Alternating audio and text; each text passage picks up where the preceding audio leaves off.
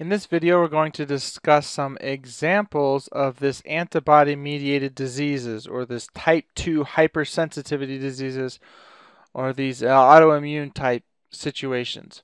The first one is autoimmune hemolytic anemia and autoimmune thrombocytopenic purpura. And we've kind of talked about that in the last video. But the target antigen is the erythrocyte membrane proteins, the Rh blood group antigens, type 1 antigen, and then the platelet membrane. And it undergoes the mechanism of actions, that first type that we talked about, the opsonation and phagocytosis of erythrocytes, and opsonation and phagocytes of the platelets.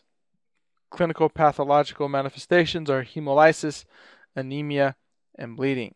So that undergoes this reaction here, where these IgG are attached to this membrane protein, which then this complement activation hooks onto these antibodies and then activates this complement pathway, and then it undergoes phagocytosis by neutrophils and macrophages.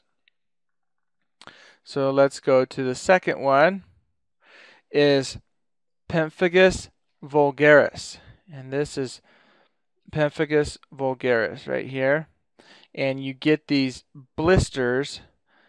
You get these blisters all over the body of the trunk, and at first it happens in the mouth, and then it can kind of spread all over. But it's a very painful condition, and the proteins in the intracellular junctions of the epidermis cells, the epidermal cohedron. So in this case, you have skin cells here that kind of line the tissue. Well, it's these intracellular, between these cells, these little junctions are kind of like little welds, if you will, to kind of prevent water from going in. Well, these kind of get all busted up, broken, and these cells, these antibodies get attached to these junctions here, and then they are damaged, and that causes this compromise in the skin. And so the mechanism of diseases is the antibody-mediated activation of the proteases, disruption of the intracellular adhesions. So these adhesions get busted up. You get skin vesicles or bullae. The third type is vasculitis, and we've seen that where the blood vessels are coming down through the skin. Well, you get inflammation of those blood vessels, and then you get bleeding, purpura, ecchymosis, petechiae. You get all these types of bleeding because these blood vessels are inflamed. And it's the neutrophil granule proteins is the target antigen, presumably released from the activated neutrophils.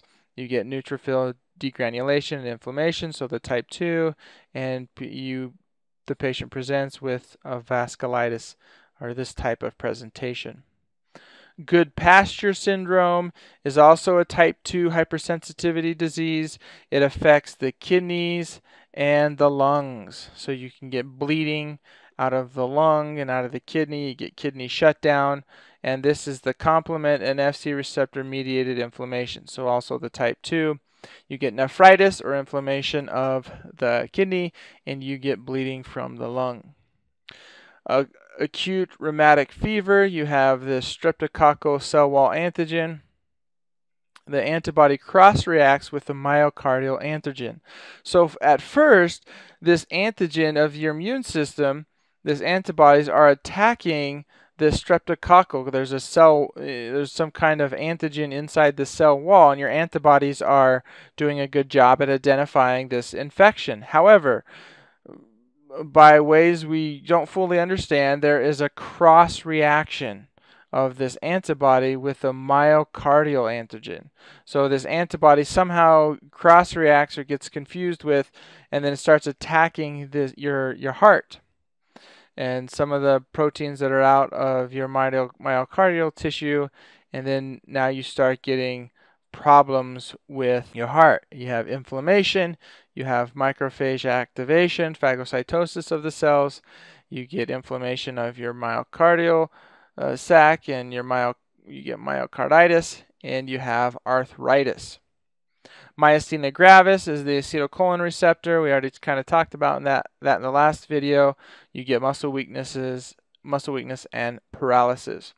Graves' disease, the antibody attaches or attacks this TSH receptor, which the thyroid cells, the thyroid gland thinks that it needs to increase its production of thyroid hormones.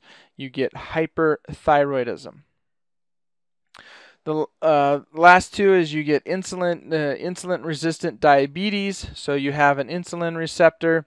So you have a cell here, and you have this receptor, this insulin receptor, which helps the cell take up glucose, to undergo, the pathways that glucose goes, ultimately leading to the oxidation phosphorylation cycle. And you have a problem with this insulin receptor. This insulin receptor gets attacked by these antibody, and this antibody inhibits binding of insulin. So this insulin is trying to bond to this receptor so glucose can be uptaked into the cell. However, this antibody is there, sitting there, and it won't get off the receptor, and so this insulin can't do its job. You get hyperglycemia and ketoacidosis. So too much glucose in the blood, and you get ketoacidosis. Pernicious anemia is the last one. It's intrinsic factor. The target antigen is the intrinsic factor of the gastric parietal cells. So when you eat, your food comes down the esophagus and into the stomach, and inside the stomach you have these parietal cells.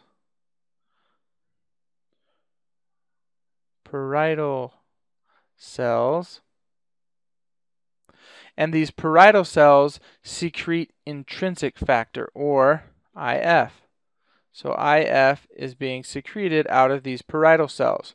What IF does is it binds to vitamin B12 in our diet, and then it binds to intrinsic factor, binds to the vitamin B12, and then as it goes down into the duodenum, jejunum, and ileum, the small intestine, it gets absorbed up into the bloodstream.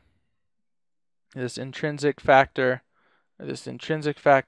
slash B12 complex, it gets absorbed back up into your body. A side note too is that when people undergo gastric bypass and they get half of their stomach chopped off or whatever, they can have problems with this intrinsic factor production, and the B12 can be decreased inside these patients that get this gastric bypass. So you have to watch their B12. And B12 helps with erythropoiesis.